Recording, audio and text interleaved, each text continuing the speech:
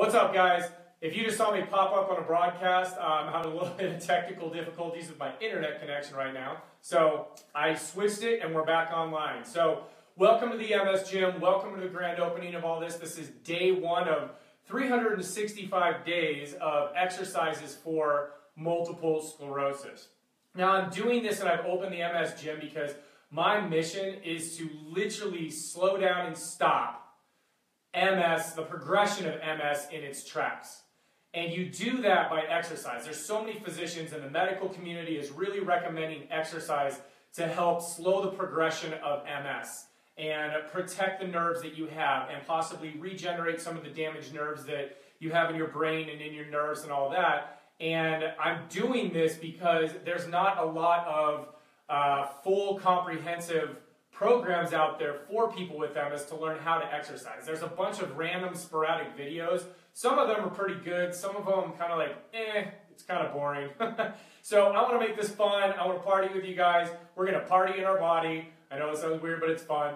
And every single day I'm going to give you a series of exercises to do Monday through Friday, one exercise per day. And there's going to be 5 of them that are adding up to a circuit on Saturday morning at 7 a.m. that we are going to go through together. So I'm going to give you 24 hours to practice the exercise, get used to it, find the right muscles, get comfortable, and then you're going to practice that one and then day 2, and practice day 1 and 2 and then day 3, so that by Friday you've practiced all of them, so that by Saturday we're ready to rock and we're going to blast through some circuits. You're going to, by the end of this year or a year from now, 52 circuits for MS, which is pretty awesome.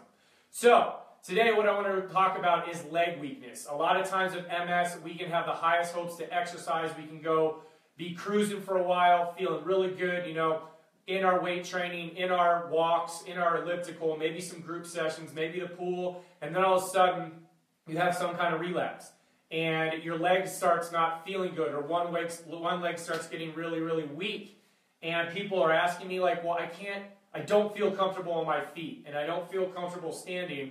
And unfortunately, a lot of professionals out there in the fitness industry are like, well, just tough it out. Just stand on your feet. You got to push through. You got to persevere. I agree. However, if your body's having a bad day, you don't need to tax it out more if your right leg is weak right here, you don't need to tax it out more by demanding and forcing that leg to do more on it and just possibly make that relapse worse.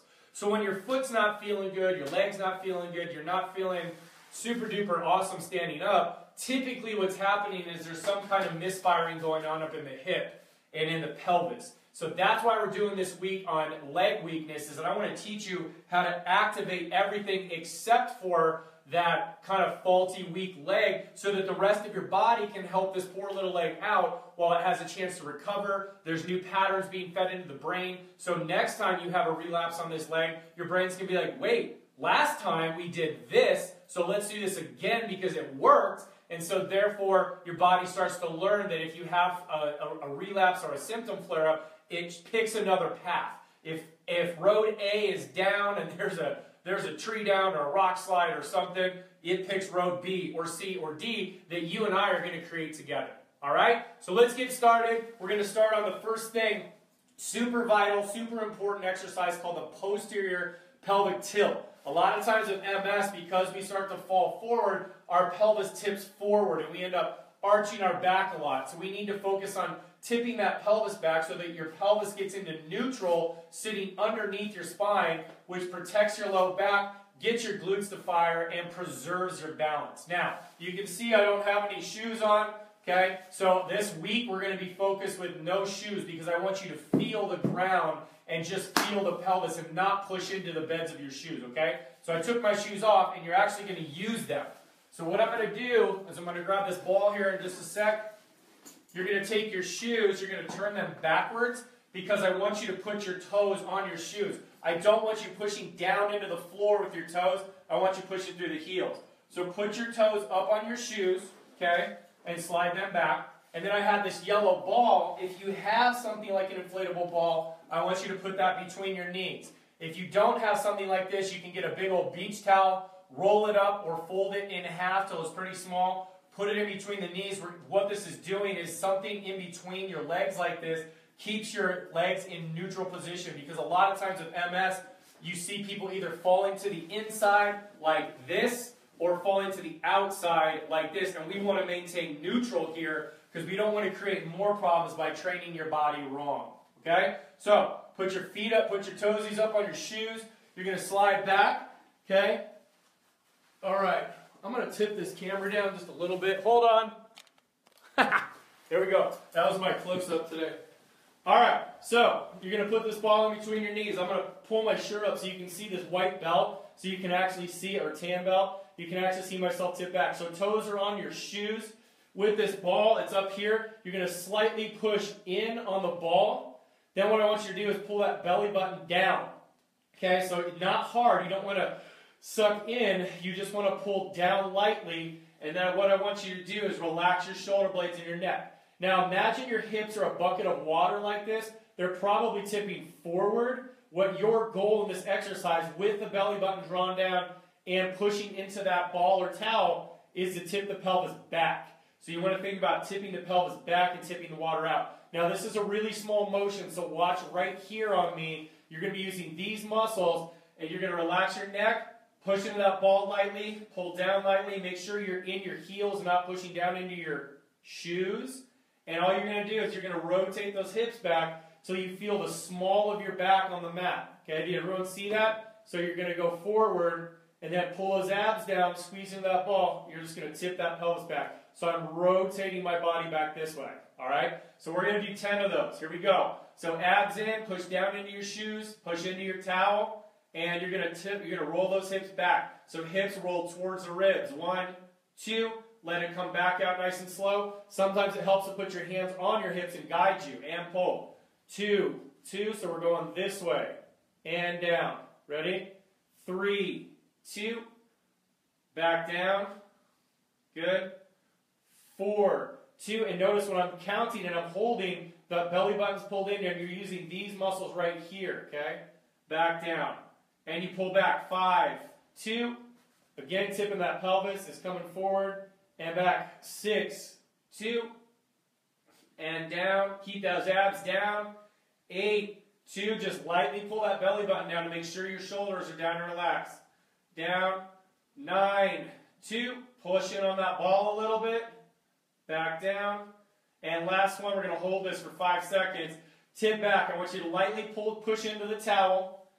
Pull down on those abs, relax those shoulders, and we're going to go actually 10 seconds here. So hold that, pull that belly button down. 10, 9, 8, 7, 6, 5, 4, 3, 2, and 1. Good job. So hopefully you feel that kind of in what are called your external obliques right here. You may feel it in your abductors or your inner thigh from pushing on that ball, or you may feel it kind of in your pelvic floor.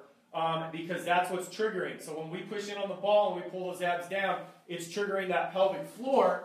And the benefit of that for you all with MS is the more we can incorporate that pelvic floor, it's going to help out with bladder control. It's going to help out with the sexual problems, I guess, that people get. I was going to say complications, right?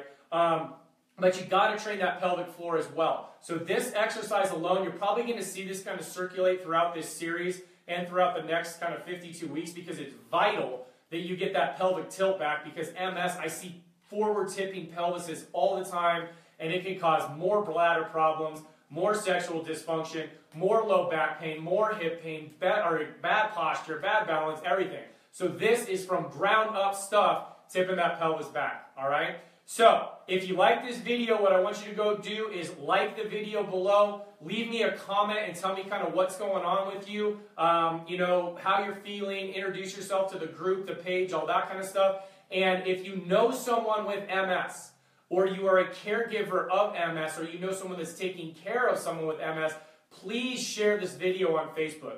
I have a vision to get in the lives and build a community of 1 million people and set 1 million people free from the fear and the loss of confidence and the emotional pain and some of the physical pain of living with MS. We're starting with MS, but it also spills over into other neurological conditions as well, like Parkinson's and brain injuries and strokes and stuff like that, because all this stuff really does work, but I want to blast out this MS community because I love you guys. This is where all of my passion and all of my love for the neurological condition started, was with one guy named John who had MS, and I was like, I can't let the world suffer from this condition. This is the devil's disease. I hate you. I'm going to beat you. I'm going to help people live better lives despite the fact that they have this MS, and create some victory stories. So like I said, our goal on all these videos is to slow down and stop the progression of MS in its tracks. We're going to do this together. Every video is not going to be quite this long because I wanted to introduce, but pop in every day, 7 a.m. Monday, Wednesday, Friday, 11 a.m. Tuesday, Thursday, and then every morning every Saturday at 7 a.m. we're going to go through the entire week's exercises in about 2 rounds of a circuit, and we're going to rock out and start building some amazing exercise programs to help you manage your MS symptoms. So I hope you guys love that. Give me some feedback. I'll see you tomorrow.